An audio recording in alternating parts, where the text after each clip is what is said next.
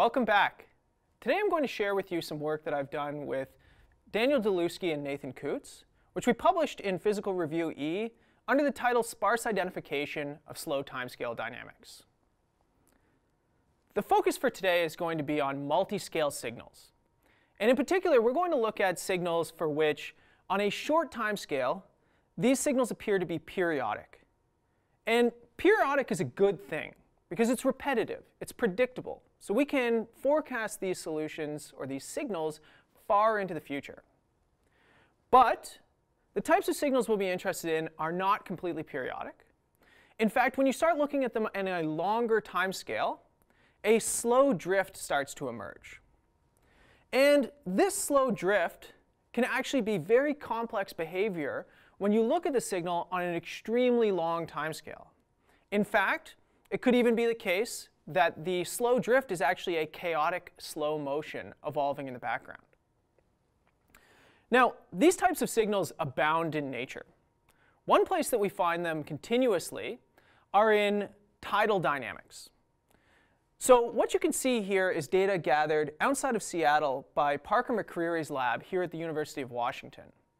And what we can see on a short timescale, a one-day timescale, is what we know about tides already. They evolve on a periodic oscillation in which you have 2 low tides and 2 high tides per day. But as you can see from the data collected here, if you start looking over longer timescales, such as a month or even a year, you see that the motion is not completely periodic. You still get those daily highs and lows, but as we evolve for a very, very long time, there emerges a distinct slow pattern that looks extremely complex. Now, another place where we find this is in our solar system. And what we know from, say, elementary science class was that the planets, they orbit the sun in an almost perfectly elliptical motion. But simulations of our solar system over millions of years show that this elliptical orbit is not perfect. In fact, the planets exhibit a slight deviation, typically referred to as the eccentricity of the orbit. It's a wobble in that motion that emerges only after thousands of years. And we know that this wobble is induced by the gravitational interaction of all of these planets orbiting around the sun and coming into contact with each other. Now, from a mathematical perspective, we can analyze these types of multiscale signals using the process of averaging. In particular, let's focus on the given ordinary differential equation up here. Epsilon is taken to be a small parameter which measures the disparity between the 2 distinct timescales in our signal. And the periodicity of the fast scale oscillation is given by the periodicity of the non-autonomous component on the right-hand side of our ODE. Now, as the name averaging suggests, what we can do to analyze this system is literally average the right-hand side over one fast period of oscillation. The result is an autonomous ordinary differential equation which describes that slow drifting going on in the background. Now, there are analytical results that tell us that the multiscale solution x and the average solution y stay very, very close for a very long time. And this cartoon at the bottom is really helping us to understand what's happening.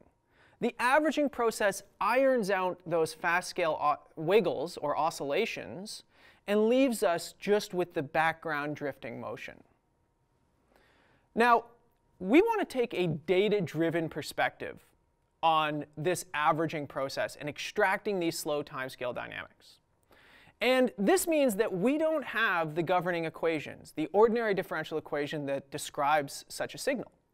The only thing that we are given is the signal itself. So the question is, how can we extract that slow scale motion?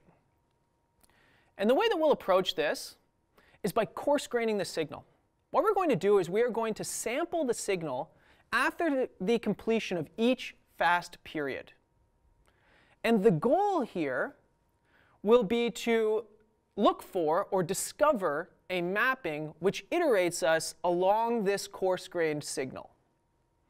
And if you can imagine for a moment that there is a slow average system governed by the dynamical system, where the right-hand side is denoted G here, well, then we can use Taylor's theorem and some of the identities above in order to show that there is a direct correspondence between the coarse-grained mapping F and the average dynamical system G. In particular, we can see that if we truncate at order epsilon and we rearrange, discovering F allows us to discover the average system G. Now, the first thing that needs to be done in order to apply this method is determine exactly what the fast scale period is. And to do this, we turn to some recent work by Dylewsky, Tao, and Kutz, in which they propose a method of sliding window dynamic mode decomposition. And the idea is that you subsample your signal over a small window and apply dynamic mode decomposition to learn a linear model in this window. And then you advance by one time step and repeat that process, learn another linear model. And the goal here is to sweep over the entire signal, all the while learning these dynamic mode models. And this will give you a different, or close to different, linear model at each window. And then what you can do is you can put together a statistical picture of the frequencies and eigenmodes that are present inside of each window. And if the window is chosen to be not too small, but also not too large, then what you can find typically is that the frequencies present in each window separate into two groups, one of which is bounded away from 0, representing that fast scale periodic motion. Whereas the second group is very, very close to 0 here, representing the slow scale movement, which is approximately constant over a window. And once you have this statistical picture put together, you can use a clustering algorithm to determine what exactly the fast scale frequency should be. And with this fast scale frequency, you can begin coarse graining your mapping, or your signal. And this will allow you to have a discrete sequence of points for which we want to use the Cindy method, which was referred to in a previous video, to find that nonlinear mapping that iterates you along these coarse-grained elements of your signal. What I do want to emphasize now is that this method tells us exactly what our sparsity parameter should be. We don't have to search for it, because we want our sparsity parameter to be on the order of the scaled disparity parameter epsilon squared. And the reason for this is simple. It comes from the fact that if you go back to the Taylor expansion that we showed a few slides ago, we are simply truncating at the order epsilon terms in order to relate the mapping F to the slow dynamics G. So let me show you this in practice. This is an example coming from the paper in which we simulated synthetic data to get for a Sun, Jupiter, and Saturn 3-body problem, where we used accurate values for the mass and the initial conditions. What I'm showing you here is the projection of the results into their orbital planes. The white ball in the center is meant to represent the Sun, whereas you can see the motion of Jupiter and Saturn around the Sun. Now what you notice is that they trace out approximately circles around the Sun. That's your fast periodic motion on the order of years. But the simulation is taken for millions of years into the future. And what we can see is that we don't trace out a perfect circle, but there is a slight wobble represented by the thickened lines here, which are the eccentricity of these orbits that comes from the interaction between Saturn and Jupiter. And so what we were able to do is apply these methods. And what, for example, for the Jupiter system, or for the Jupiter orbit, we can find that the slow average dynamics are given by a simple linear symplectic mapping as shown down here on the board. Now, what this really means is that on very, very long timescales, the motion of Jupiter lies on a torus. One fast period of oscillation around the Sun, and one slow wobbling as you're going around. And our work shows that you can do exactly the same thing for Saturn. Similarly, you arrive at a symplectic linear dynamical system that similarly describes the motion of Saturn on very, very long timescales. So let's conclude with a little bit of a discussion and an outlook.